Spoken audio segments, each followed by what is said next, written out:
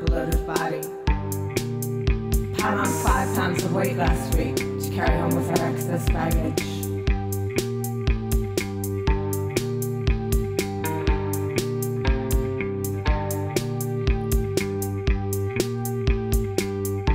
I'm paying my way through the ladder. All I'm left with is flat.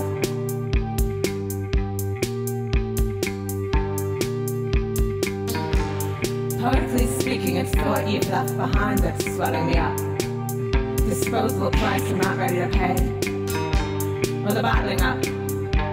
Accumulated mass of raw emotion piling up along both sides of getting on with it.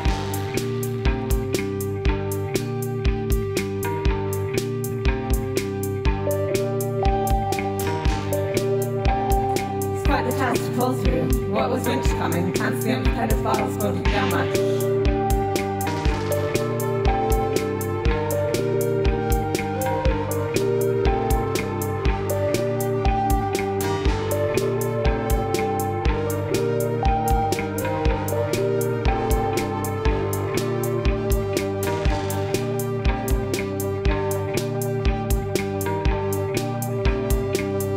In reality, I know I'll shake off half this stone without much trouble.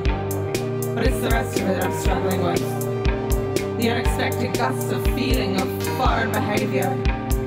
Freak tornadoes touching down in the least likely places, ripping away at my self-awareness. I thought I was working stuff through.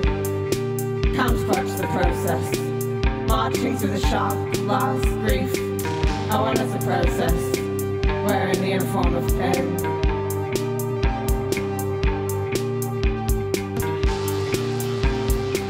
Myself into it seemed a side note, something I intuitively knew how to wear. Unfamiliar now.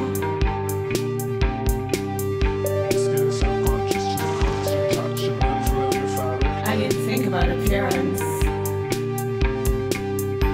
but I'm breaking out a rash. I'm doubting.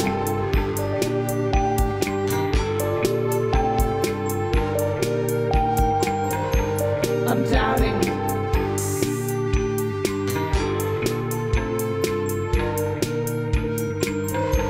I'm doubting.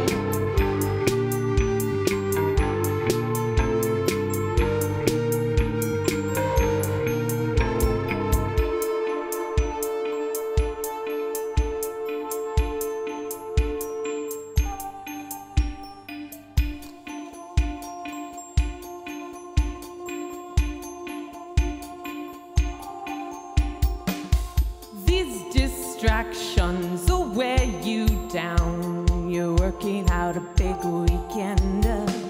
Oh, it's the clever young. You're a chosen one. You did your makeup looking down. You got a gig next door. Who's who and more. Descending on the residential conscience over there. Neighbors stare. Neighbors stare.